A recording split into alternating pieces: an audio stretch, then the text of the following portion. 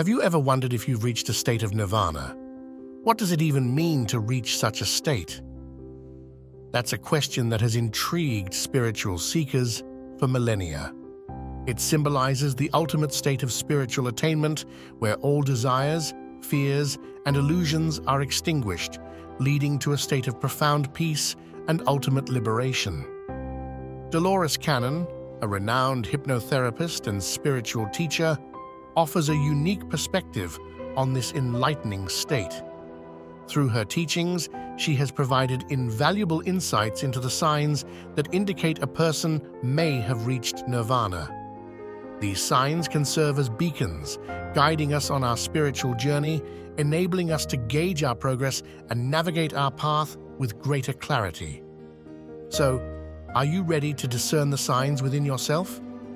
Stay with us as we explore the 7 clear signs that you've reached a state of nirvana. Absence of desire. The first sign is the absence of desire. This is not about denying yourself joy or pleasure. Rather, it's about transcending the pursuit of transient materialistic wants and finding a deeper contentment within. Imagine a life where your happiness is not dictated by the things you acquire or the goals you achieve. Instead, imagine a life where your joy is rooted in your own being, independent of external circumstances. This is the state of a person who has transcended desire, detached from the fleeting whims of the material world. Such a person finds a profound satisfaction in the here and now, no matter what the circumstance. They are in a state of constant fulfillment, as they have realized that the true source of happiness lies within, not outside. This detachment from desire, this profound contentment and inner fulfillment, is a signpost on the path to nirvana. When desires cease to exist, you've taken the first step towards nirvana. Inner peace. What a profound concept, yet it's not about being in a place where there's no noise, trouble, or hard work. It's about being in the midst of those things and still being calm in your heart. This is what inner peace looks like. It's a tranquil mind, a heart free of conflict, and a soul that is not in turmoil. Imagine a vast, serene lake, undisturbed by the winds of worry, fear, or regret.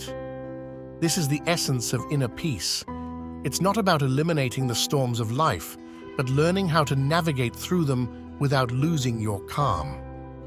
When you find yourself undisturbed by the constant chatter of the mind, when you can remain tranquil in the face of adversity, when the tumult of the world no longer disturbs your inner sanctuary, then you have achieved inner peace. And this, my dear friends, is a clear sign that you are on the path to nirvana. When you are at peace within, you are closer to nirvana. Freedom from fear. The third sign is freedom from fear. At the heart of our human experience is a primal instinct, fear. It's a survival mechanism that has been deeply ingrained in us throughout millennia. But as we ascend to a state of nirvana, this fear begins to dissipate. Imagine fear as a thick fog surrounding you, clouding your vision and judgment. Achieving nirvana is like stepping out of this fog into a clear day. Suddenly, you can see the world for what it truly is, without the distortion of fear. The fear of loss, the fear of failure, and most profoundly the fear of death, no longer have a grip on you. This is not to say that you become reckless or heedless of danger. Rather, you understand the transient nature of life, accepting it without fear. You embrace the inevitable cycle of life and death, seeing it as a natural process rather than a terrifying end. When fear no longer holds power over you, nirvana is within reach. Unconditional love. The fourth sign is unconditional love. This is a love that is selfless, pure, and infinite. It's a love that doesn't seek anything in return, a love that doesn't hold a scorecard. It simply exists, radiating warmth and light.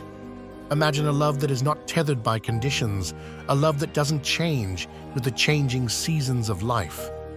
It's a love that is as steady as a mountain, as vast as the sky, and as deep as the ocean. That's what unconditional love is. It's a love that sees beyond the flaws and imperfections, that embraces all with open arms. Attaining a state of nirvana is synonymous with embodying this kind of love. It's a love that transcends the physical realm, a love that is spiritual in its essence. It's an expression of the divine within us, a manifestation of the highest form of consciousness. When love flows freely from your heart, you've moved closer to nirvana. Non-attachment. The fifth sign is non-attachment. Let's unravel this. Non-attachment is not about having nothing. It's about not allowing what you have to own you. It's about freedom from the chains of desire, the need for possession, and the fear of loss.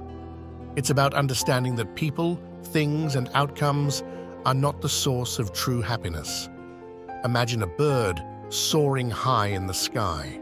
It's not attached to any particular tree, yet it's at home wherever it lands. Similarly, non-attachment is about being grounded in your own being, without clinging to external elements for validation or satisfaction. Non-attachment is also about letting go of preconceived outcomes. It's about doing your best in the present moment and leaving the results to the flow of life.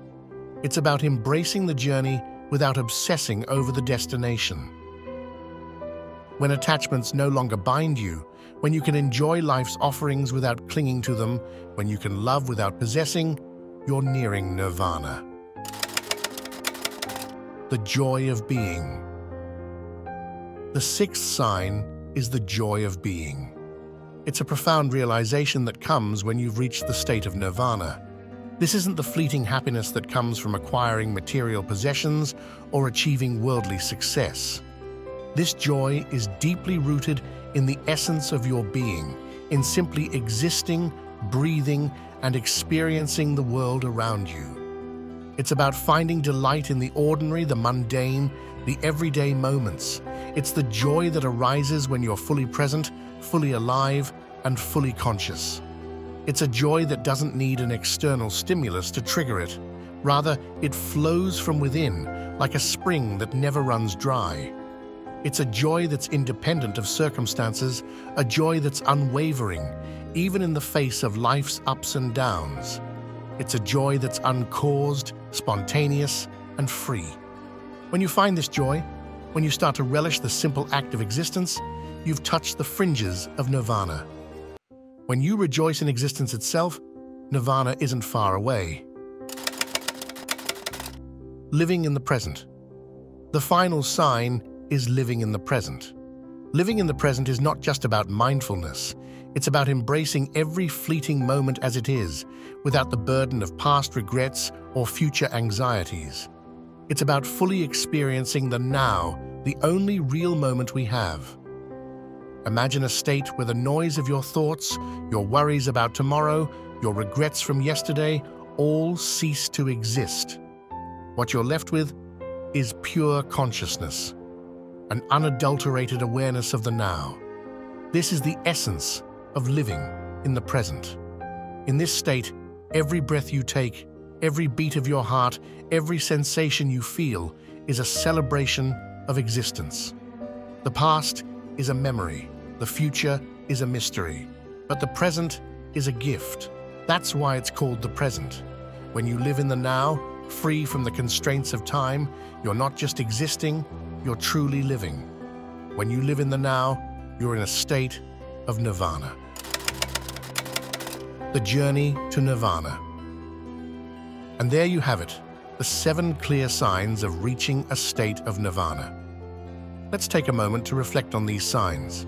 First, we talked about the absence of desire, the realization that true happiness is not tied to material possessions or external validation. This is a profound shift in perspective, a departure from the endless cycle of want and need. Next, we touched on inner peace. It's a state of tranquility that transcends the chaos of the world around us. It's the ability to remain calm and composed, even in the face of adversity. It's a sign that we've made peace with ourselves and the world around us. Then, we discuss the freedom from fear. Fear is a powerful force that can hold us back, but once we've reached a state of nirvana, we're no longer shackled by it. We're free to live our lives without fear of judgment, failure, or rejection. We also explored the concept of unconditional love. This sign is about embracing all beings with an open heart without judgment or conditions. It's about the capacity to love and accept others just as they are. The fifth sign is non-attachment. It's the ability to appreciate the present moment without clinging to it or fearing its loss. It's about understanding the impermanence of all things and still finding joy in them. Then, we delved into the joy of being, an intrinsic sense of happiness that arises from simply existing, from being present and aware. Finally, we talked about living in the present. It's about fully embracing the here and now without obsessing over the past or worrying about the future. Each of these signs is a stepping stone on the path to nirvana. The journey to nirvana is not about reaching a final destination, but about the ongoing process of self-discovery and self-improvement. Remember, nirvana is not a destination, but a state of being, a journey within. So, are you on the path to nirvana?